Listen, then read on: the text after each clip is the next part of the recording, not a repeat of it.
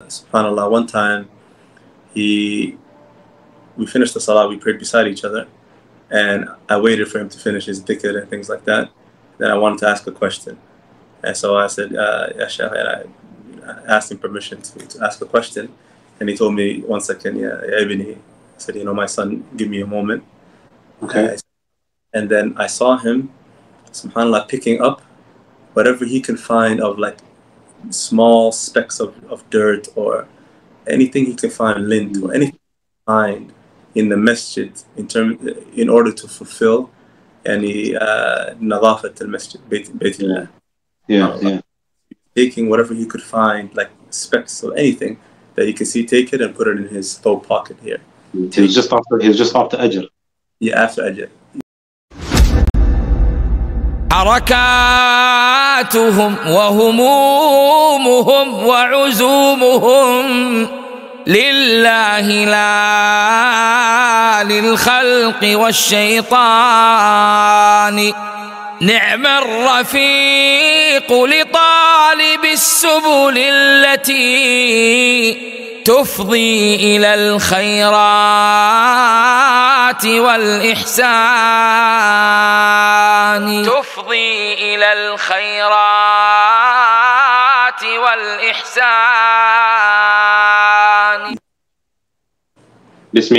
بسم الله والحمد لله والصلاة والسلام على رسول الله. فاللهم اغفر لنا ولوالدينا وللسامعين ولجميع المسلمين أجمعين. I ask Allah Azza wa Jal, the Almighty Jalla Jalalu, to make this gathering a beneficial one, to forgive us, our parents, our scholars, and all the Muslims, deceased or alive, to forgive them all, and to grant us all Jannat al-Firdaus al-A'la. أسأل الله عز وجل أن يجعل هذا اللقاء وهذا المجلس أن يكون خالصا لوجهه الكريم، وأن يجعل كل ما نتلفظ ونقول أن يكون خالصا لوجهه الكريم ويتقبل منا. Of course, today is another day, alhamdulillah rabbil alameen. I'm joined by my dear brother Abu Salih Ilyas on the second part of reminiscing with the scholars, or reminiscing the scholars, and this is part 2. And their intent for this is just to speak with the brother and discuss with him his benefits, his story, his journey with regards to the scholars, and that which he is able to remember. So if you can begin, Akhil Kareem, and introduce yourself. Barakallahu feekum. بارك الله الكريم. بسم الله الرحمن الرحيم. الصلاة والسلام على أشرف الأنبياء والمرسلين نبينا محمد وعلى آله وصحبه وسلم. جزاكم الله خير أخي for having me once again. And بإذن as you said, inshallah, this topic and this talk, which will shed some light on some of the benefits that the students witness or are blessed with their time here studying, as you yourself know and are familiar with from studying in Al-Jamia Al-Islamiyya.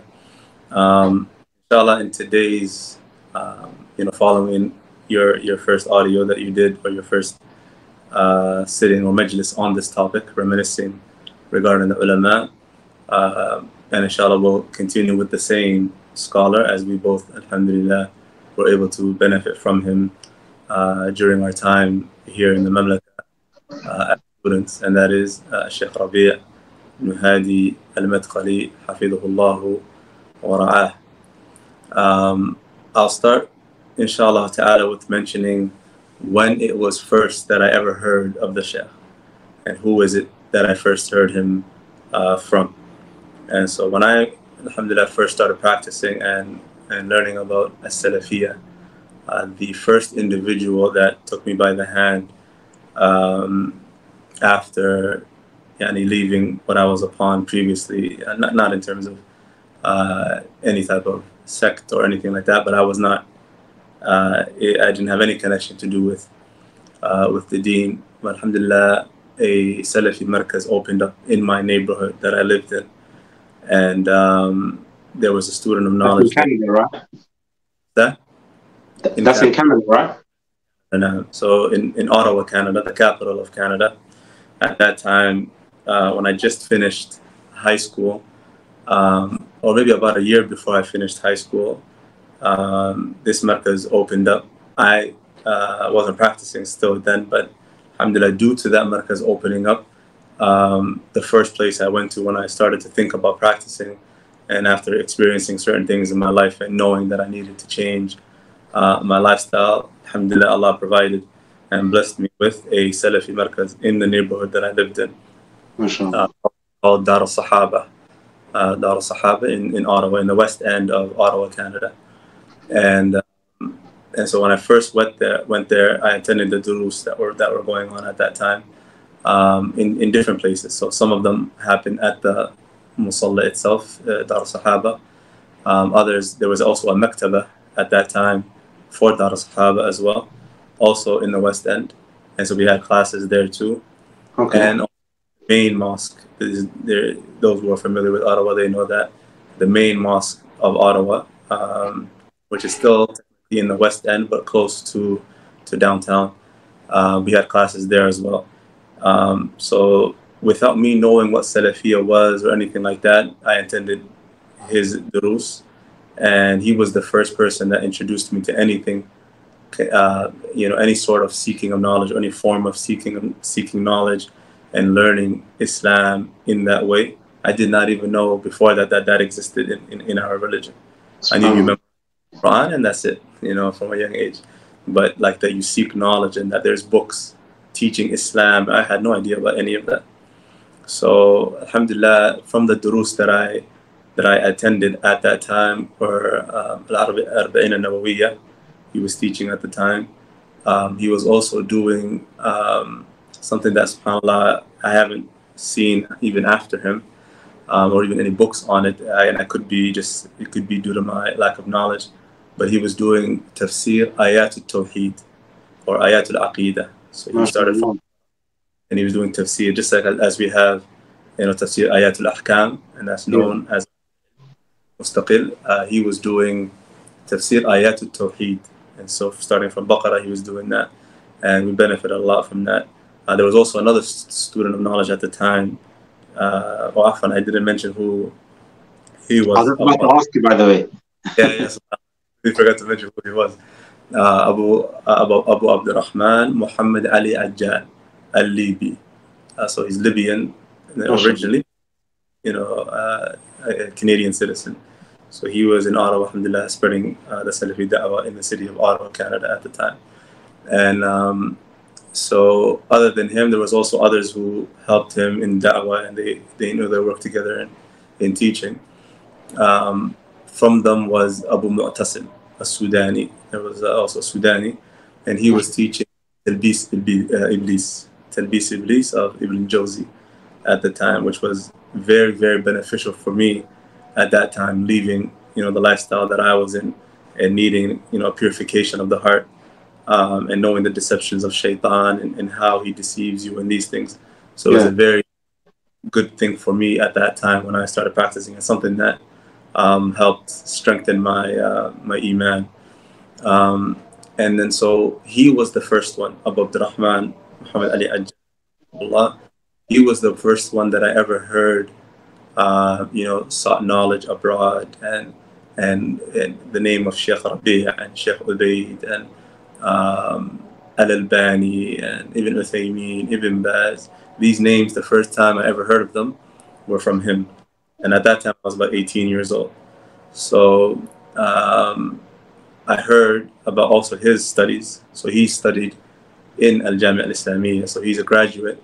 I believe in the early 90s he graduated, but he was in Medina in the late 80s.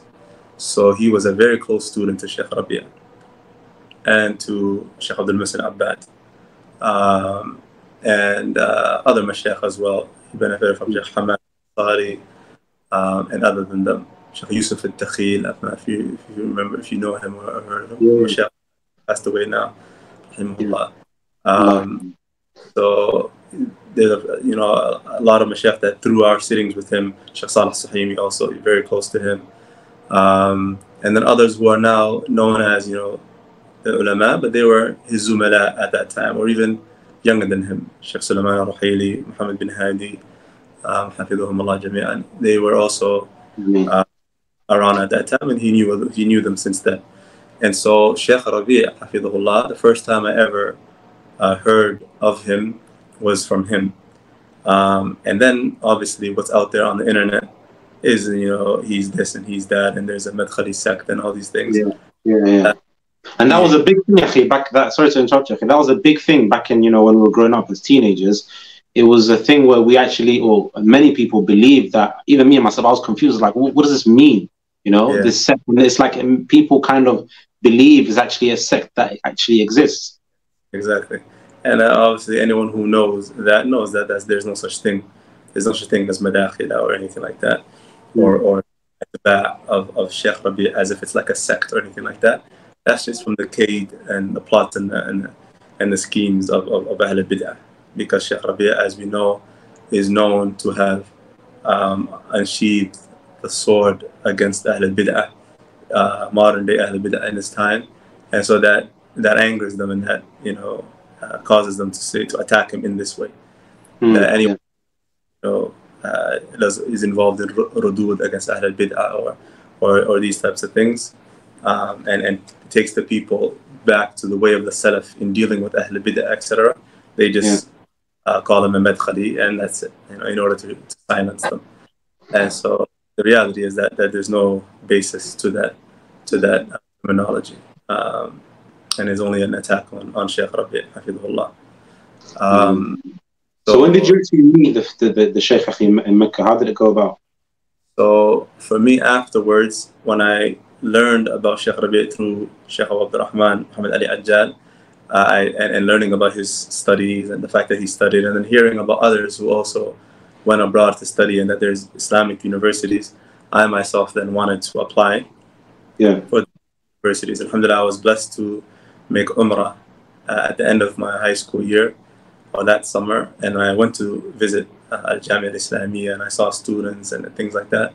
So motivation to want to study. So at that time, subhanAllah, I had like dreams and aspirations to be a forensic scientist, believe it or not. And I was good in... We could have been contacting you, Habibi. And subhanAllah, I wanted to, and I was accepted to university and everything in a program called Criminology and Concentration in Psychology. And I didn't end up going. I was registered in my classes and everything, but because I had the passion to now want to seek knowledge filled my heart, I had no more, I didn't have really a desire to study that anymore, and I worked to try to apply to those universities. So I did apply to Medina and Umul Qura, and but I didn't get accepted right away. So I waited about 2 years before I got accepted.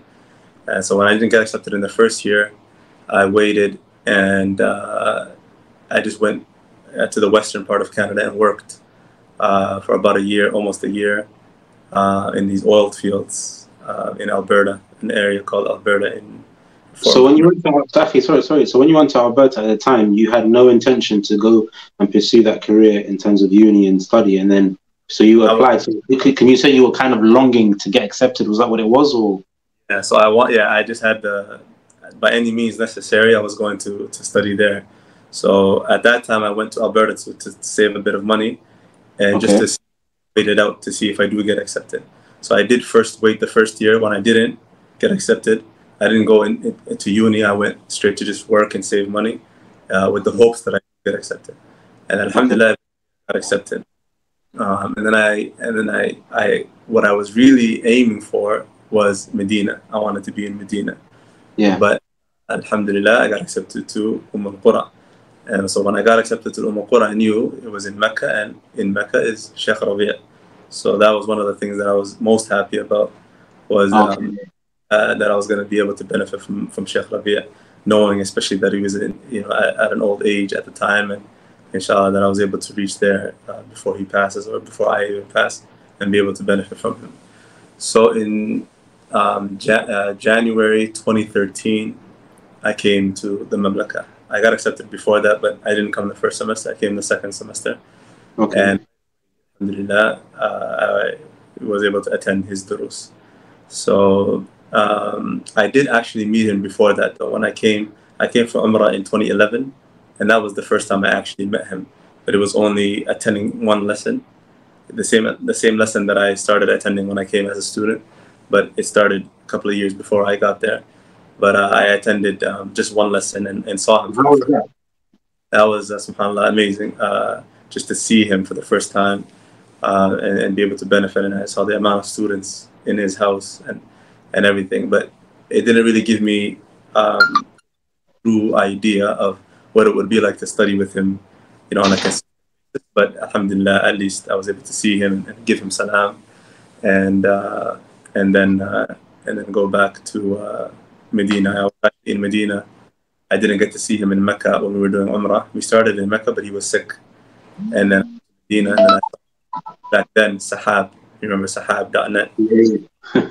Sahab, there was like an elan on Sahab that he was feeling better, and that now the class is on. So one Fajr, I prayed Fajr Masjid al-Nabawi, took those Naql Jama'i, those vans. Yeah, of course. Went straight to Mecca. I got there in the morning, prayed Jum'ah in the Haram, and an American brother who was studying back then at that time, he picked me up and we went to the Dars together, alhamdulillah.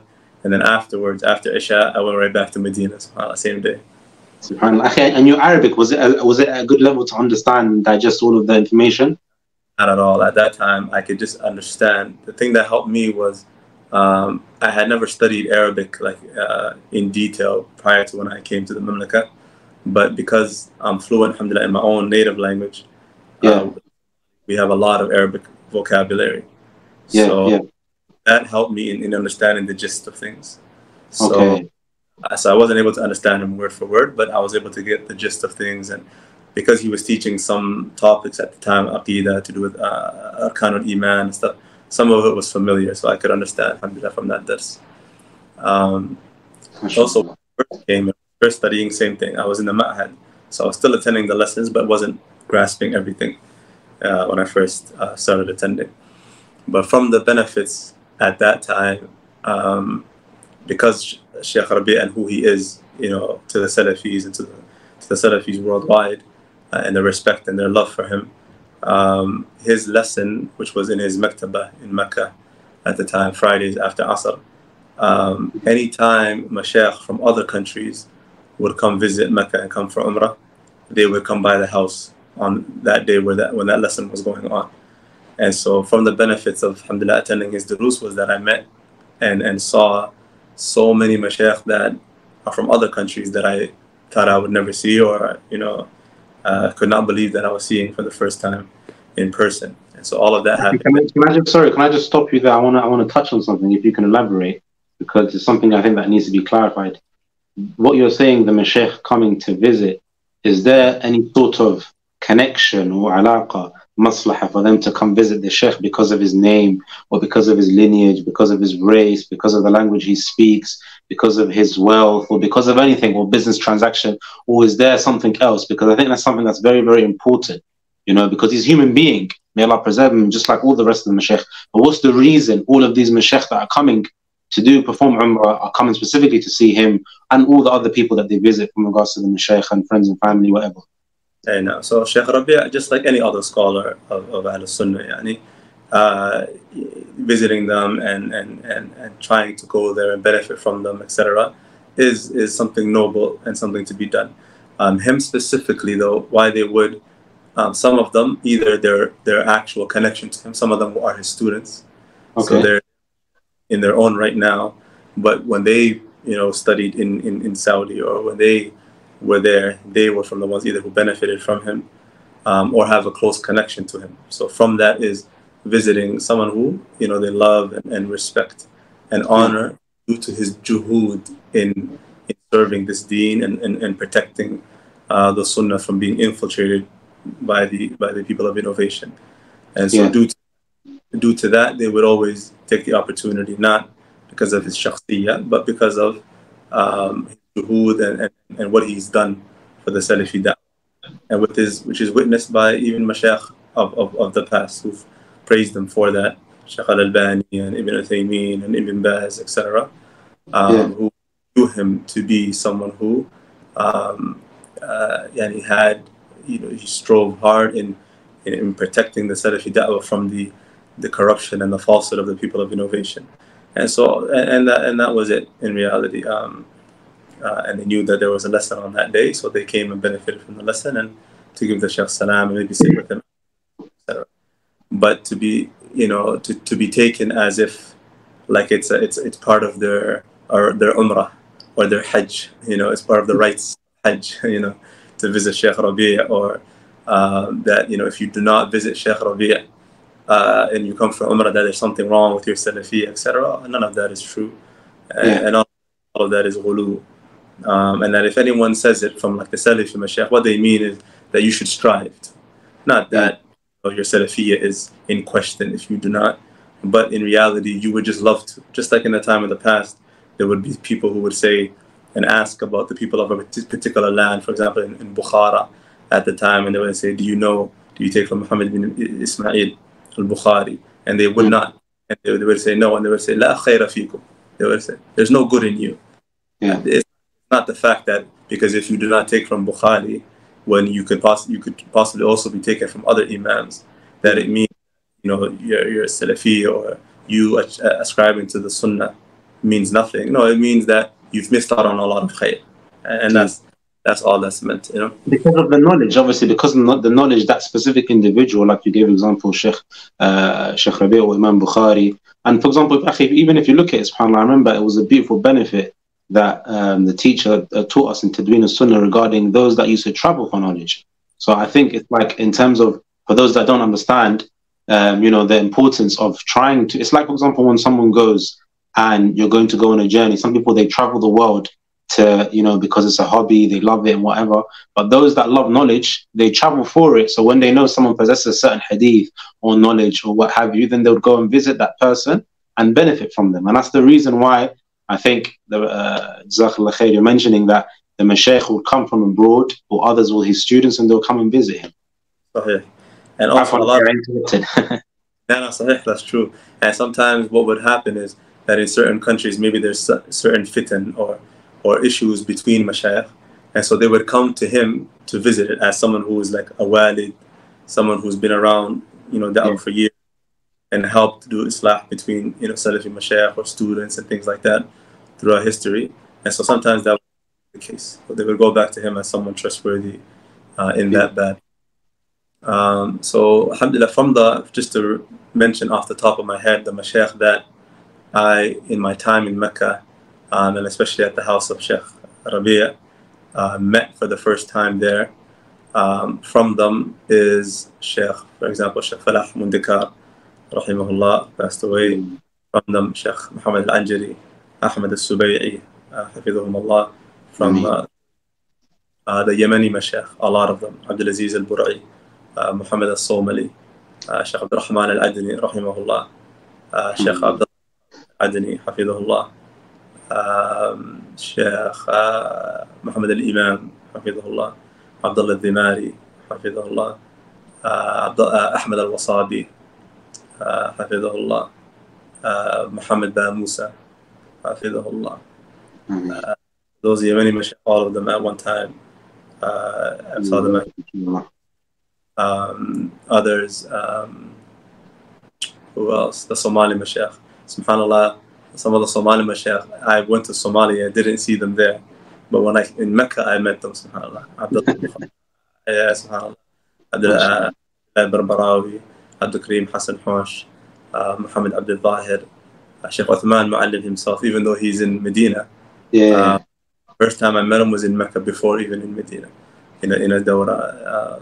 So a lot of the Somali Mashaykh I was able to meet in Mecca during Hajj time when they come to visit, etc. And I'm sure there's others, but I'm forgetting. Okay, there must have been a sense of aura. There must have been like some sort of vibe when the Mashaykh would come and the Shaykh Rabee would host them and. Yeah, and from the benefits is that in the lesson, so if those Mashaykh are there, after we'll cut his lesson short and give them the opportunity to give a small kalima. So got to benefit from them. And then usually, like for example, the Yemeni Mashaykh, when they would come, there would also be like a kind of like a dawra or like an istiraha or something where we got to benefit of them. Alhamdulillah. So that was beneficial. Also, because when I first came, I was studying in the Ma'had and not yet even Shaykh Ahmed Bazmoon, for example. The first time I met him was at Shaykh Rabee's house, because he was the Qari for Shaykh Rabee. Yeah, he was the one reading in the house, reading the Matan. And the book that, so I'll mention what I was studying when I first got there, what he was teaching, the Shaykh was teaching, was Ma'arij al-Qabool of Al-Hafid al-Hakami. And that was on Fridays after Asr. And Wednesdays after Isha, Wednesday evenings, he was teaching. It was a private lesson. It originally started as a private lesson, but then slowly we were able to sneak in, alhamdulillah, and get in there through, you know, brothers that we knew and stuff like that. And it was Ilal al-Tirmidhi. He was teaching Ilal al-Tirmidhi, alhamdulillah. So that at that time was way above my level, but at least there were some things that I was able to keep with me. My intention eventually was to study Hadith, and so at least some things I would have been able to, you know, recollect or write down, and then once I'm, you know, more grounded in the science of Hadith, be able to benefit from those notes. So alhamdulillah, I was able to attend that. My time with Shaykh Rabee in Mecca was about 2 years and a bit, 2 years and a half, until he eventually moved to Al-Madinah. So other than the durus and the mashayikh that, you know, I was able to benefit from, there are some things that I had personal experiences with the Shaykh, even though there weren't many. I wasn't like from the khawas, you know, that, you know, ride with him in the car and go into his house with him and nothing like that. But alhamdulillah, I was able to sit with him in his house, you know, sometimes privately, because there weren't many people there, so he would just invite us. We pray with him in his masjid. Yeah. And since no one's really there, he would say tafaddalu ila al-bayt. We would go to his house. He would serve us alhamdulillah tea or coffee and dates and things like that. And then we were able to benefit.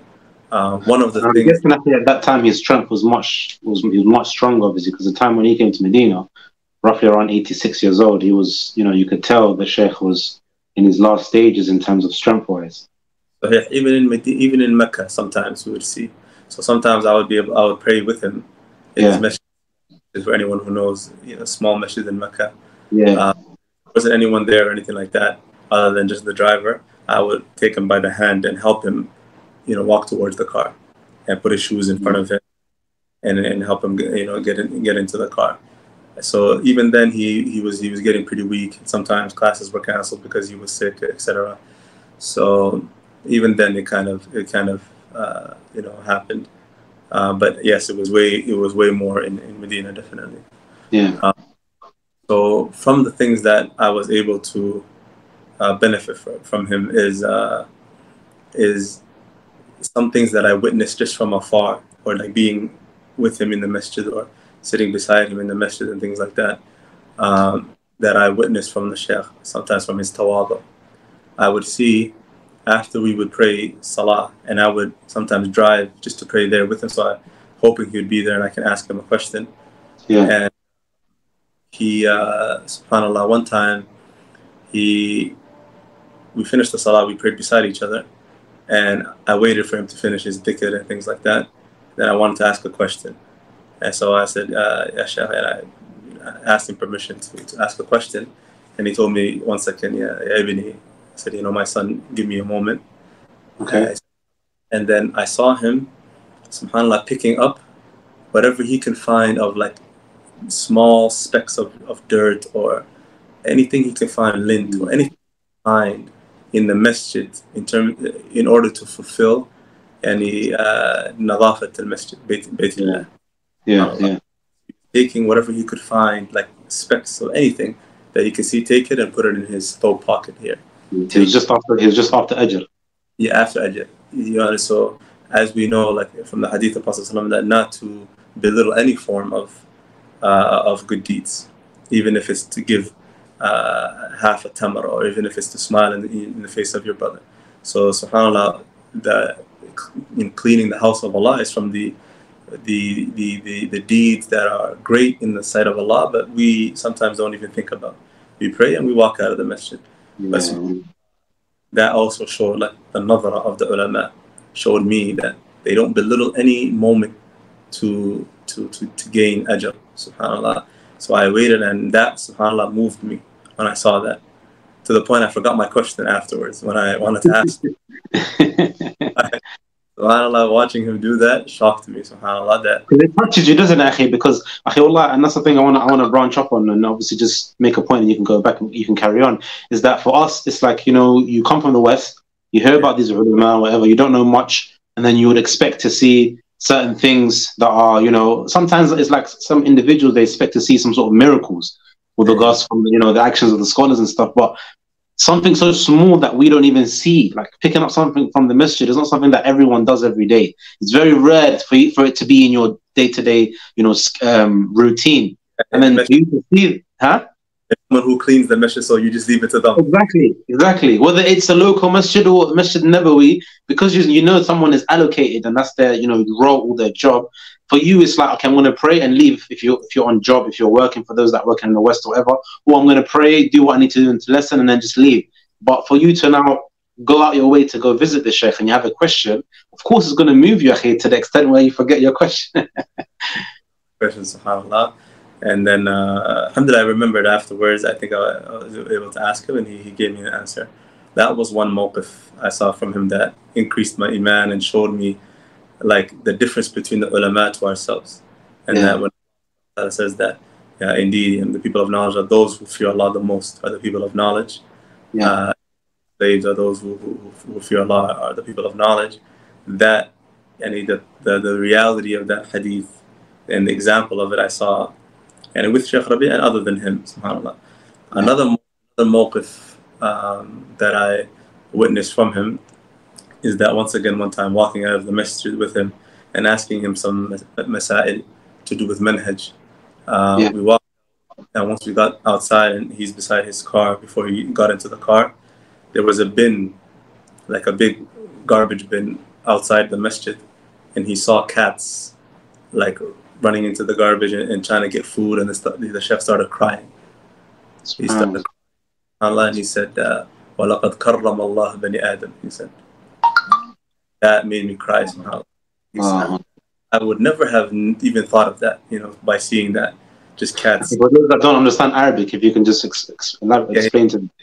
Indeed, Allah has honored mankind, he said, of the children of Adam, that Allah honored us. And he started crying, and his voice was like cracking up, and he said, look, Allah did not put us in that situation that we have to jump into a garbage bin to try to find something to eat. And we have everything we have, and you know, indeed Allah honored us. So subhanAllah, he saw that cat, and what it did for him is different from us. We would probably see, oh, look at these cats. Some of us might even chase the cats away or whatever, you know, whatever. But him, subhanAllah, that's how he saw that, and that moved me also emotionally, and that also started to tell me or show me that we were cheated in the West. And I say that we never heard this side of Shaykh Rabee. All the only surah that we ever got of Shaykh Rabee, the only image that we ever got is rudud, refutation. That one, that's the only thing that was imported to us in the West. Up until today, actually. What's that? I said up until today, wallah, unfortunately. Up until today, yeah, sadly. So and that's why sometimes you don't really blame the masakeen who have an evil thoughts of Shaykh Rabee, or believe he's some sort of extremist, because of the image of those who attribute themselves to him. The image that they and their own actions have made people hate him and other than him from the ulama, which is sad. And so that started to show me that Shaykh Rabee is more than just Imam of Jarh wa Ta'deel, and more than just this and that. Although yes, he's a human being, yukhti wa yusib, and he's right sometimes and he makes mistakes sometimes, but there's a side of him, a side of taqwa, a side of muraqabah of Allah, having piety, a side of knowing that Allah is watching him, having this sense and this acknowledgement that in every moment Allah is watching him. And you see that with the ulama. When you spend time with them, you see that they're careful in certain things, and they see certain things different than we see, etc.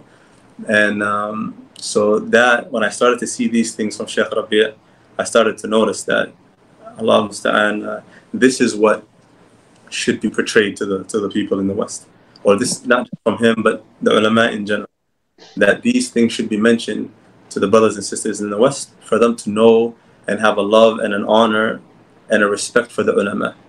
Yeah. Whereas if you, in the contrary, if you only portray to them that that scholar is only refuting and only has shidda and this and that, even if it might be correct, even if the time that he had shidda may have been correct, or the person he may have been correcting, but if that's all you show people, eventually they get turned off by it, because the deen is more than just that. The deen is more than just that. So, and the sad thing is, only when you get to spend time with the ulama and you're able to see them in their own home and how they are in their own home. Sometimes Shaykh Rabee, like seeing him not in his regular clothing, in the clothing like in his own home, how he dresses in his own home with the thob dakhili, like the thob that you wear, at home, and no taghiya, no hat, and no. You see him in his natural state, basically in his home. And you see how he, and you see his sense of humor, and you see different things, and how he teases you, and you don't get that side when you see some of the individuals who constantly mention his name and try to attribute themselves as the closest ones to him. And subhanAllah, one benefit that I got from Shaykh Abu Abdurrahman Muhammad Ali Ajjal years ago, and which is something that stuck with me forever, was the closeness to the ulama that people claim is an incorrect closeness. And the reality is, the closeness to the ulama is a closeness of ilm. That is what it should be. That's the asl. The asl is that you're close because of ilm. The benefit, the amount of benefit you attained from this scholar. And we know that from even when you see the tabaqat in Jarh wa Ta'deel, and the tabaqat of the ruwat, when you see them, or the students of a particular imam, you see them when they're arranged in tabaqat, it's in accordance of mulazama, and it's in accordance with riwayah. Not just because he met him one day and that scholar praised him.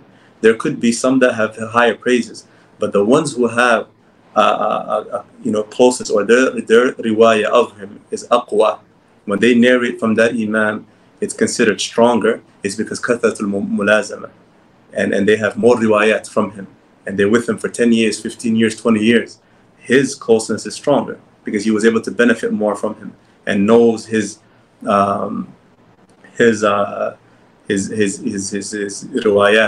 the things that he's narrated. He knows it better, his hadith and things like that, as opposed to someone who may have been a greater imam in and of himself, but maybe was there once or for a year or a few months. So his riwayah of that imam won't be as high as the other one. So the closeness in reality is how much you've benefited from him, and not just how many times you visited on Umrah and Hajj, and not just because he praised you one day in a sitting and said, "Oh, this is a Salafi brother that we know of." That is not what gives you the stamp now to run around in your particular country and act like you're the representative of the Shaykh in that particular country, and that you're the closest people to the closeness. The correct understanding of closeness is the ilm that you benefit from that Shaykh. And not I just want to add to that, Akhi, subhanAllah, you mentioned a point, and it's like the example I'm going to give of what you just said, the way I understood it is like, if we look at the Prophet sallallahu alaihi wasallam, and one of the companions, the one that made the most mulazama, having that companionship and being close to the Prophet sallallahu alaihi wasallam, was Abu Hurairah. Now, if we look at Abu Hurairah radiallahu anhu, you can see a reflection. And when I say reflection, meaning you can see that knowledge was apparent with regards to that which he also uttered from a hadith.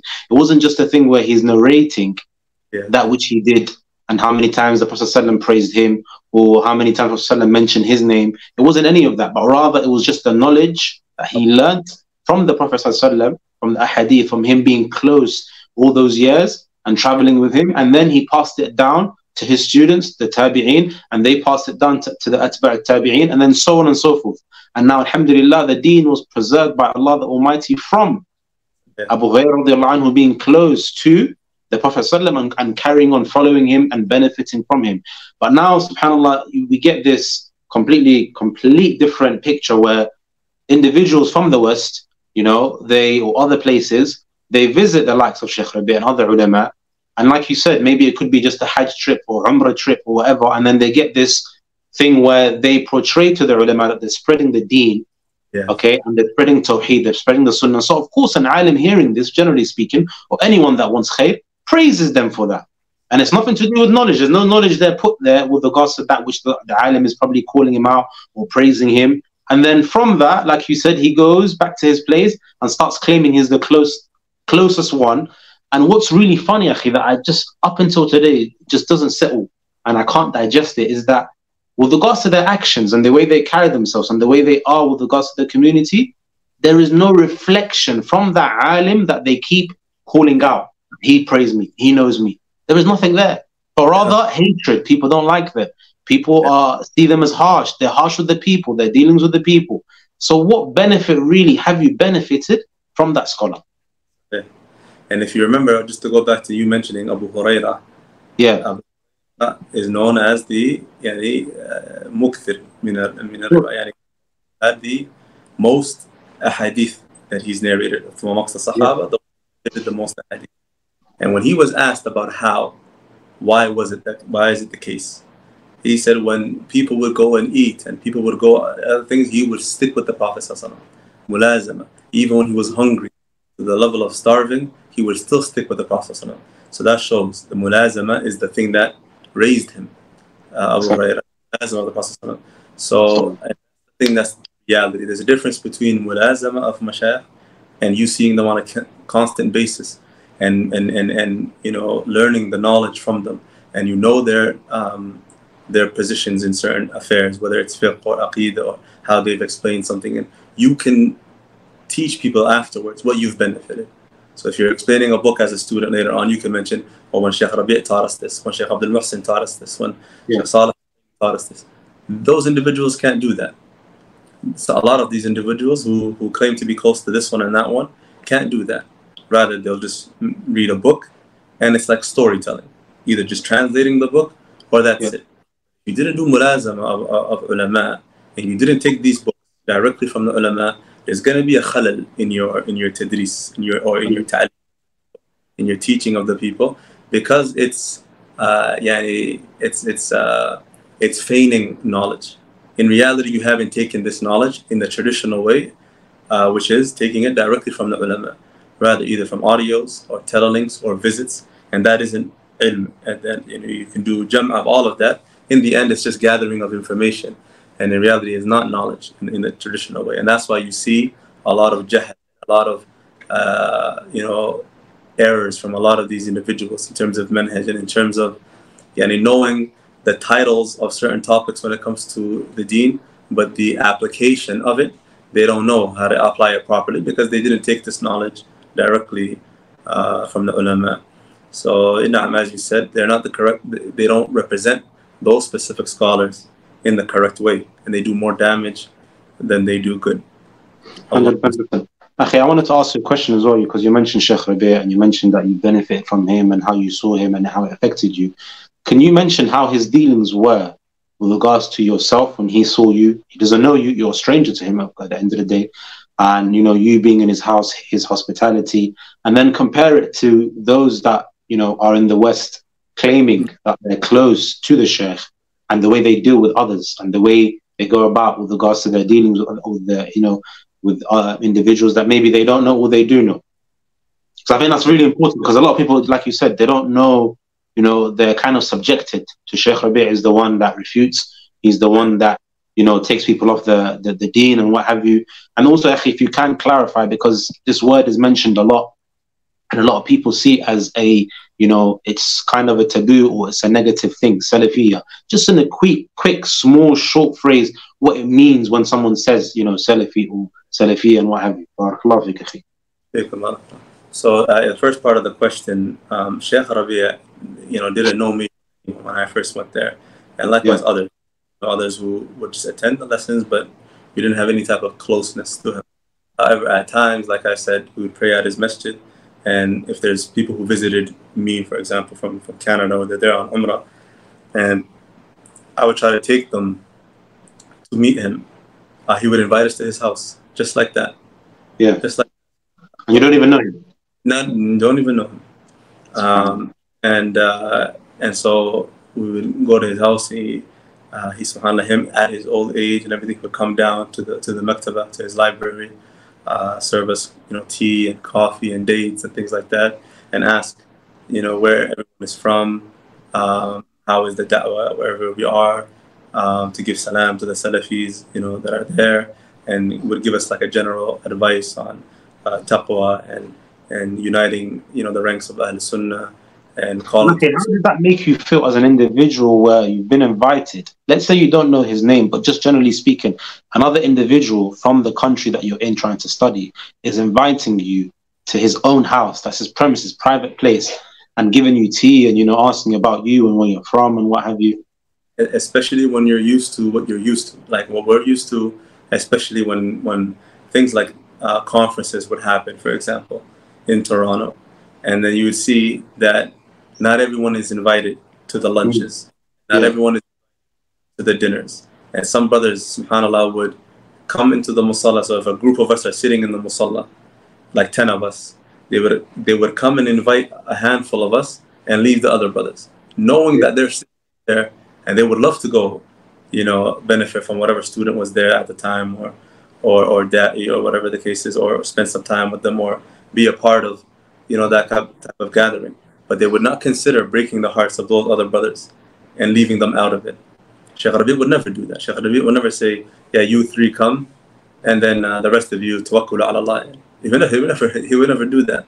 The ulama, they consider the shu'ur and the feelings of the people, and they don't do stuff like that. But subhanAllah, in the West, with the type of tarbiyah that's in the West, and the type of backgrounds and the type of akhlaq that exists, and those things are not thought about. So for me, coming from a place like that, and then coming there, and whenever I would bring someone, him inviting us to the house, and same similar thing, welcoming, and at his age giving us time and coming down and things like that, Allah subhanahu wa ta'ala is unbelievable. And not just him, other mashaykh who have invited me to their houses. I know, their children know me, being close to them, having dinner at their houses, spending all night with them, offer me to sleep over at their houses, things like that. Someone who, came from abroad and they don't know him like that, but, and also being a new student, like softening your heart and making you love ilm and making you love the ulama. Those actions make you love these ulama. Yeah. But when you see the tasarrufat and the actions of these type of people who are supposedly, callers to the deen and things like that, why is it then that we see the people who have dealings with them stop practicing, leave and go join hizbis, or leave and even apostate? I know personally people who have apostated because of their dealings with these people. Brother, one specific one, very close to him, apostated because of the dealings of these individuals. And no matter what I tried to bring him back to the deen, he wasn't having it. So these subhanAllah, do not represent Ahl Sunnah. They do not represent any scholar of Ahl Sunnah. They do not represent the manhaj of the Salaf at all. But it's like they've hijacked, subhanAllah, the manhaj and just infiltrated it. And they claim, they falsely claim that they're the representatives of it and that they, are the ones who are calling to it, etc. But in reality, when you look at their actions and their speech and the fruits of what they've done, you can have as many websites as you want and as many books translated as you want and as many yearly conferences as you want. But in reality, if this is what's happening with even some of your community, there's a khalal. There's a khalal in your da'wah, and there's a khalal in the sincerity. There's a deficiency, and there's an issue with it. And that da'wah is not just the stuff that you say in your lecture. Really, beyond that, or more than that, is your dealings with the people and how you behave with people, and considering the different backgrounds of people, and considering the different levels of people, and who's possibly a convert, and people who are new to Islam, and all of those things, subhanAllah. And the reality is, why it's like that is because they haven't sought knowledge from the ulama. Those are the things hikmah in da'wah, and all of these things, and that you're able to seek, advice of the ulama in these things, you get that from spending time with the ulama. You know, and someone who يعني فاقد الشيء لا يعطي. Someone who is, subhanallah, bankrupt of something cannot give it. What is it that they can do? So for us to even expect it from people like that is pretty much far-fetched. That these are the things that you attain from the majalis of the ulama. Or you see people who visit, for example, for umrah, and you see the time that a shaykh gives them, and you see how they treat them. And some shaykh give them books, and some Shaykh Rabee, from what I know, and from what I've witnessed and seen from him, a brother invited him to his wedding one time, and he couldn't attend, but he gave someone an envelope full of money to go give it to the brother as a. This is how the and it made dua for him and everything like that. So it shows you the karam of the Shaykh, subhanallah. Allah, Shaykh Rabee is known for that, known for his karam. So people who he's housed in his house, and they've stayed and lived in the maktaba. You know, and from those who know Mecca at the time of Shaykh Rabee in Mecca, one of the students, closest students, or the closest student to him, and probably the one who benefited from him the most in terms of ilm al-hadith, is Hussein al-Ethiopi. Hussein al-Ethiopi, who was very close to the mulazim of Shaykh Rabee for years, and came as a shab to Mecca and was the imam of his masjid also. And yeah, you know the brother. So Hussein al-Ethiopi, to me, in terms of ilm al-hadith, he's like the ulama in terms of ilm al-hadith. In terms of ilal and this and that, there's mashaykh that I know, they come to Mecca, they benefit from him. They go to him and benefit. And he came in, and he's still young, in his 30s, subhanAllah. And you know, to the level of that, but he, because of his mulazama for Shaykh Rabee, but for Shaykh Rabee to give someone from Ethiopia, who probably may not have come as a Salafi or known, you know, Salafi to that level, and didn't spend time with Mashaykh, obviously from here, maybe Mashaykh in his country, but came with maybe the Quran memorized, but learned from scratch, basically, almost from scratch. To give him that time and to build him to that level, subhanAllah, is something amazing. And that, subhanAllah, it shows you the difference between the Mashaykh and these individuals, subhanAllah. Ask Allah to guide us and guide them. Ameen, Allahumma ameen, Allahumma ameen.